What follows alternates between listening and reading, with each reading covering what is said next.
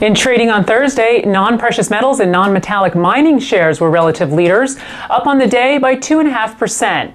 Leading the group, shares of Mechel Oao up 6.7% and shares of Ivanhoe Mines up 5.2% on the day.